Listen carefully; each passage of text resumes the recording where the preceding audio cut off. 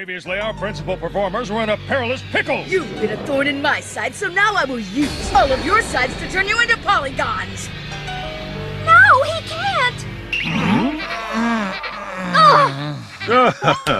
Just what is a polygon? So isn't this one? Yep, that's true. No, it isn't! That's a polyurethane bag! Wait, you guys got through school without knowing what a polygon is? Teacher, please don't punish us. Polygon means only one thing. What it means is to love. Teacher, we love you. Then you all get an A in polygon class. That is not what it means! Put simply, a polygon is a geometric shape that can be equiangular like an isogon and have multifarious sides such as a quadrilateral or even a tetracontagon. Got it?